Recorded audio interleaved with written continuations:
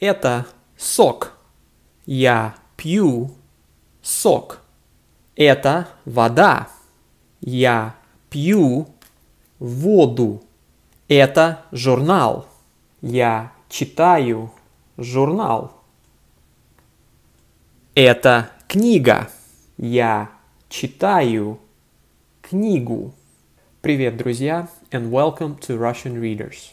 And we're continuing our series of videos on the Russian cases, and in today's video we'll talk about the accusative case. So if you've been watching our videos in the order we've been posting them, then you may know that we have already spoken briefly about the nominative case and the prepositional case. And in those videos I mentioned that as far as singular nouns go, the nominative case is certainly the easiest, and the prepositional case is the second easiest case in Russian. And if you ask me, the accusative case is actually the third easiest case after nominative and prepositional.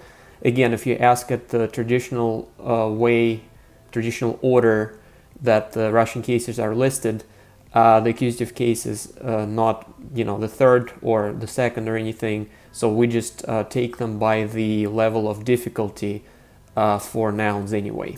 And since this is the first video on the accusative case that we're making, again, we're going to keep it simple. We're just going to speak about nouns. We're not going to touch on adjectives or pronouns or any other parts of speech.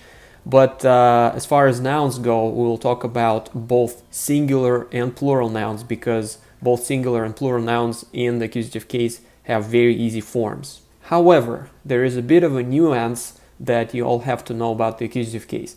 Accusative case is the only case in Russian in which it actually matters whether your nouns are animate or inanimate. In none of the other cases it matters in Russian, but in the accusative case it actually matters quite a bit. So in this video, yes, we'll speak about both singular and plural nouns, but we'll only speak about inanimate nouns. So no people, no creatures, pets, animals, just objects or things. And don't worry guys, of course we'll cover animate nouns in one of the future videos, but again in this video we're just gonna look at the inanimate nouns with the accusative case. So, do you guys remember what two things or two aspects you need to learn, you need to memorize about each new case that you learn? That's right, you need to learn its meaning or uses. In other words, when you would actually use this case, when you would apply this case in your sentences, right? And the second thing is the endings, or the actual form, right? What endings do you add for nouns, adjectives, etc. Again, in this video, we're only talking about nouns though. So what's the general meaning? What's the primary meaning of the accusative case? Again, guys, remember, all cases have usually more than one meaning or more than one use. But in these first videos, we're just looking at the general primary meaning of each case. So what is it for the accusative case? So for the accusative case, the primary meaning is the direct object. So what is the direct object? A direct object is what you apply your action to directly in the sentence. In other words, a direct object is a thing that you do something to.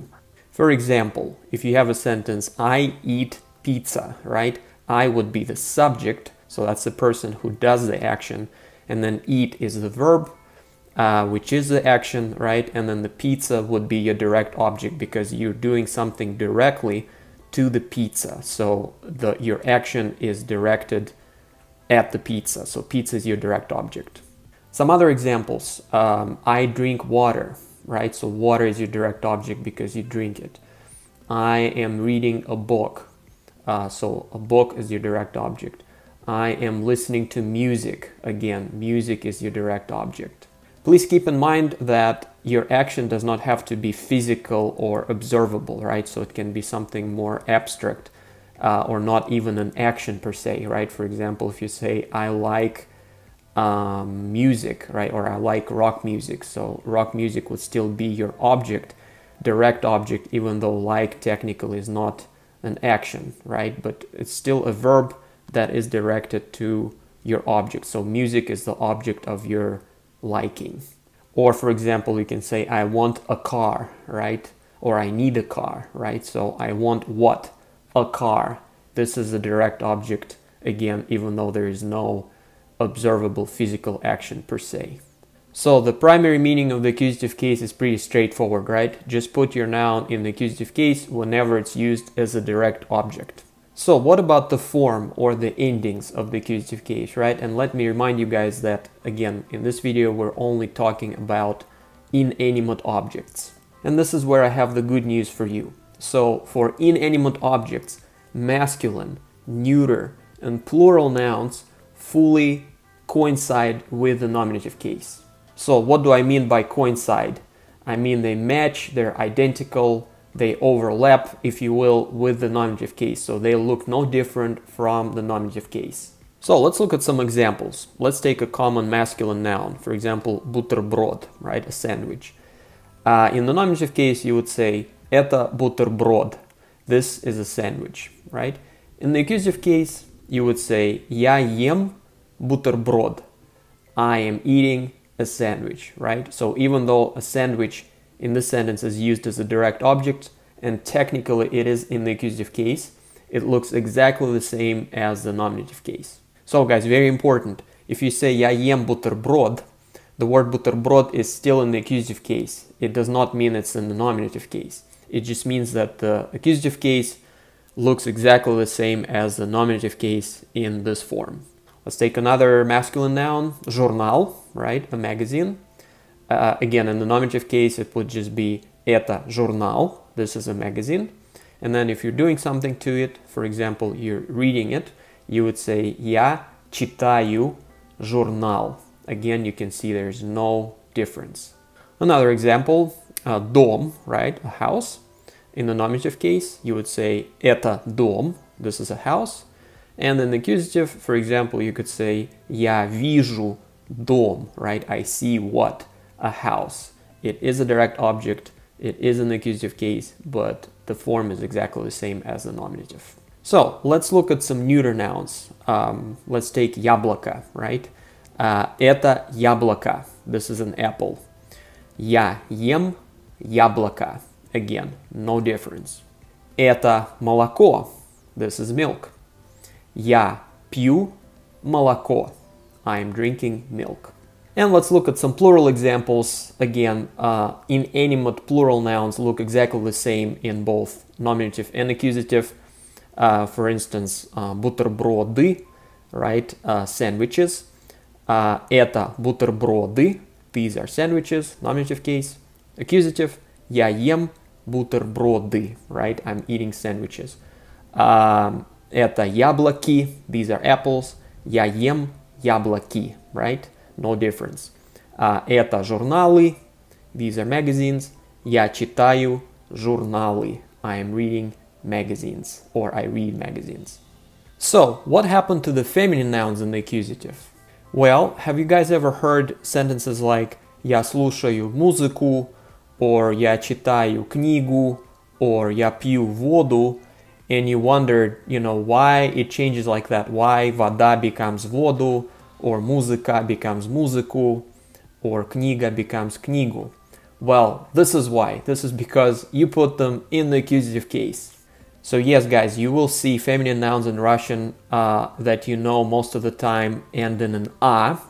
Change that a ending to u in the accusative case. But you may also know that some feminine nouns end in ya or even the soft sign. So remember the simple rule for the accusative case feminine noun. A to u, ya to you, soft sign doesn't change. Let's say it together. A to u, ya to you, soft sign doesn't change. So let's look at some examples. Pizza, for example, right? Not a purely Russian word, but still a very popular food. So in the nominative case, you would say это pizza. This is pizza. But я ем пиццу. I am eating pizza because pizza is a direct object because you're eating it. Another example. Вода, water. Nominative case, это вода. This is water. Accusative case, я пью воду. I am drinking water. And here you can also see that there is a stress shift, right? So you will see it quite a bit when you change the case of a noun, oftentimes the stress will shift as well. So it's вода in the nominative case, but воду in the accusative case. Let's look at a couple of examples with я, right? For example, песня, right, is a song. So in Russian you would say это песня. This is a song, just an example in the nominative. But я слушаю песню.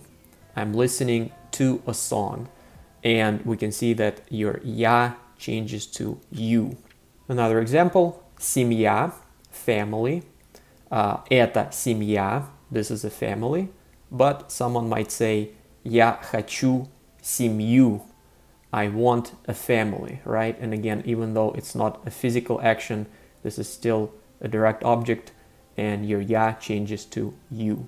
And finally, feminine nouns ending in a soft sign do not change in the accusative case. So let's look at some examples. Осень, right? The fall, and this is a feminine noun in Russian.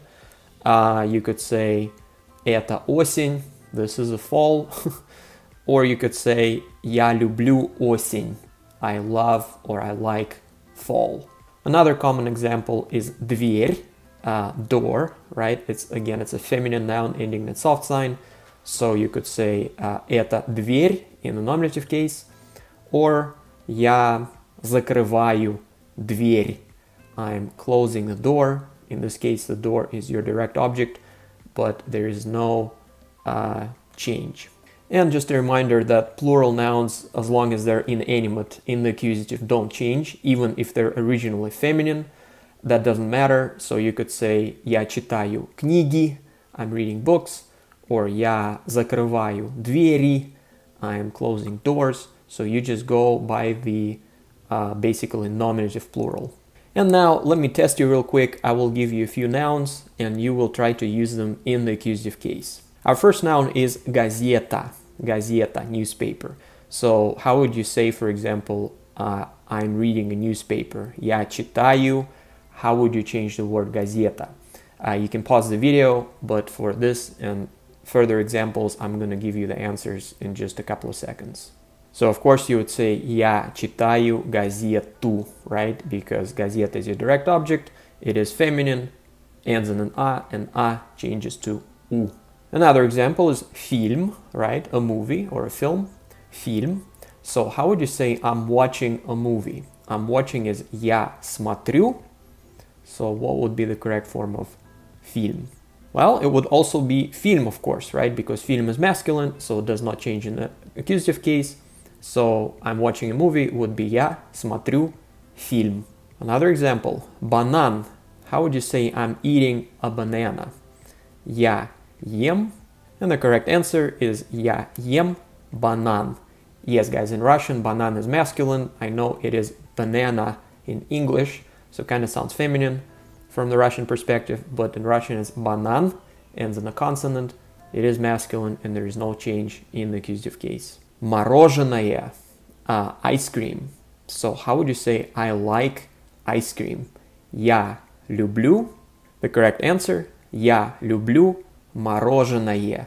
Мороженое is a neuter noun and it does not change in the accusative case. Машина, a car. How would you say I am buying a car? I'm buying would be я покупаю, and the car would be your direct object. So how would you say I'm buying a car? You would say я покупаю машину, right? Because машина is feminine and a changes to u. Тетрадь. Тетрадь is a feminine noun ending in a soft sign and it means a notebook, like a notebook that you write in. So imagine you see a notebook, right? It would be the direct object of your seeing. So how would you say I see a notebook? Я вижу, correct answer, я вижу тетрадь. Because even though it's a feminine noun, it ends in a soft sign. And remember the rule, a to u, я to you, soft sign doesn't change. And last example, вино, wine. So how would you say I'm drinking wine?